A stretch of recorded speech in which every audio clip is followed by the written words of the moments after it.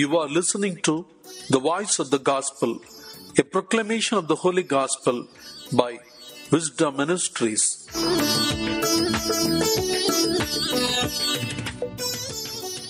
February 2nd, Tuesday. Let's begin this day with the blessings of God. A reading from the Holy Gospel according to St. Luke, chapter 2, verses 22 to 32. When the time came for their purification, according to the law of Moses, they brought him up to Jerusalem to present him to the Lord, as it is written in the law of the Lord. Every firstborn male shall be designated as holy to the Lord, and they offered a sacrifice according to what is stated in the law of the Lord, a pair of turtle doves or 2 young pigeons. Now there was a man in Jerusalem whose name was Simeon.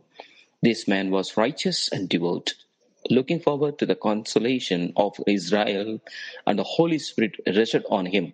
It had been revealed to him by the Holy Spirit that he would not see death before he had seen the Lord's Messiah. Guided by the Spirit, Simeon came into the temple, and when the parents brought in the child Jesus to do for him what was customary under the law, Simeon took him in his arms and praised God, saying, "Master, now you are dismissing your servant in peace, according to your word. For my eyes have seen your salvation, which you have prepared in the presence of all peoples, a light for revelation to the Gentiles, and for glory to your people Israel." The Gospel of the Lord. Praise you, Lord Jesus Christ. Dear friends, today we celebrate the feast of the day of a consecrated life. Yes, at the time of Jesus' birth, there was a man named Simeon who had spent his whole life preparing for one significant moment. Like all our faithful Jews at the time, Simeon was waiting for the coming of Messiah. The Holy Spirit had revealed to him that he would indeed see the Messiah before his death.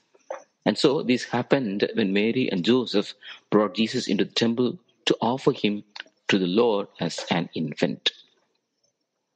Try to imagine the scene.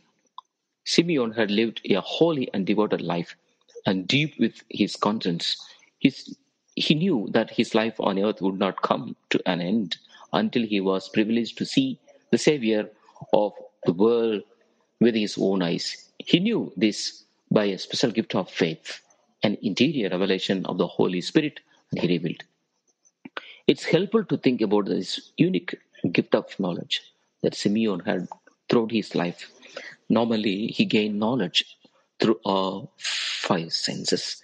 We see something, hear something, taste, smell, or feel something, and as a result, come to know it to be true. Physical knowledge is very reliable and is a normal way we come to know things. But this gift of knowledge Simeon had was different. It was deeper and was spiritual in nature. He knew he would see the Messiah before he died, not because of, say, some external sensory perception he had received, but because of an interior revelation from the Holy Spirit. Dear friends, this truth begs the question: which type of knowledge is more certain? Something you see with your eyes, touch, smell, hear, or taste? Or something that God speaks to you in the depths of your soul by a revelation of grace? Though these types of knowledge are different, it's important to understand that the spiritual knowledge that is given by the Holy Spirit is far more certain than anything perceived through the 5 senses alone. The spiritual knowledge has the power to change your life and direct all your actions toward that revelation.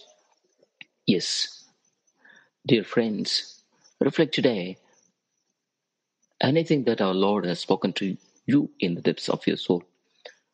Too often we ignore his gentle voice as it speaks, preferring instead to live only in the sensory world. But the spiritual reality within us must become the center and foundation of our lives.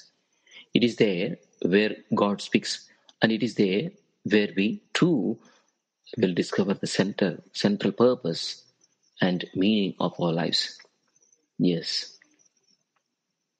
My spiritual Lord, I thank you for the countless ways in which you speak to me today in the depths of my soul. Help me to be always attentive to you and to your gentle voice as you speak to me. May your voice and your voice alone become the guiding direction of my life. May I trust in your word and never waver from the mission you have given to me. Jesus, I trust in you. Amen. May God bless us.